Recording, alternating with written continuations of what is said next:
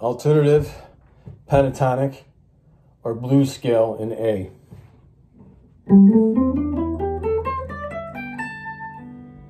Okay, what I'm doing here is that I'm starting on the 6th string, 15th fret on the G.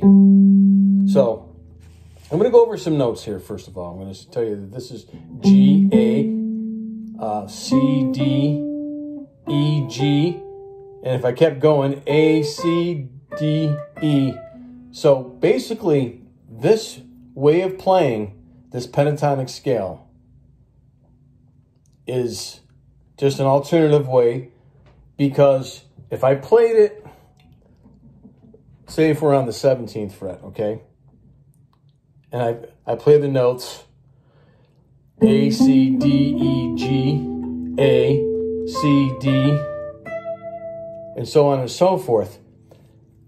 So I'm just not starting on the A note, I'm starting on a G note. In one of my previous videos, I showed you how to play a blues scale. In fact, that was the first video that I did almost 2 months ago. Instead of playing that scale on the 5th fret, on the 6th string, we're up here on the 17th fret. But the scale that I want to show you, the alternative blues scale in A, the A pentatonic scale, is starting on a G. And we're up here on the 15th fret. So we're going to play 15th, 17th on the 6th string with your 1st and 3rd finger. Move up to the A string on the 15th and 17th frets with your 3rd and 4th finger. Now for the next 2 strings, we're going to play the 14th and 17th frets. I'm currently on the D string with my 1st and 4th finger, once again on the 14th and 17th frets. Use the exact same frets and fingering. On the 3rd string, go right back to the 15th and 17th frets, both on the B string and E string with the 1st and 3rd finger. This is almost easier to play. So, you know, it's still, I cannot emphasize enough to say to you that it's still an A pentatonic scale. It's a blues scale, but you're starting on a G note and you can go outside the box. You know, say if you're playing this progression. It's an A minor G to an F, back to G.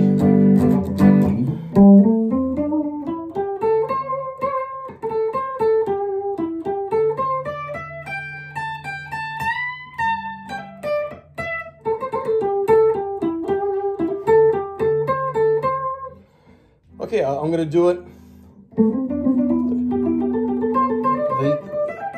Those are triplets on the standard blues scale. Starting on the A. I don't even have to play triplets.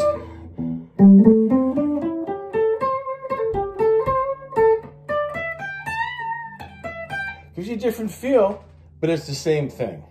So, you can screenshot just the bottom 2 staffs there, and that's how you play that. It's a cool way of playing it. Don't forget to transpose. You know, play it in different keys, and you become knowledgeable, versatile, and you'll be able to navigate the guitar fret pretty well. You take a screenshot of that. Keep practicing, keep playing. You know, this way you're gonna, I'm telling you, when I first learned this 40 years ago,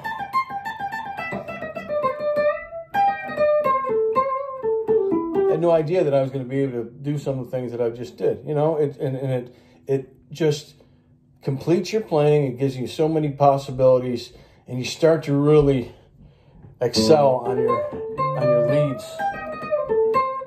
Once again,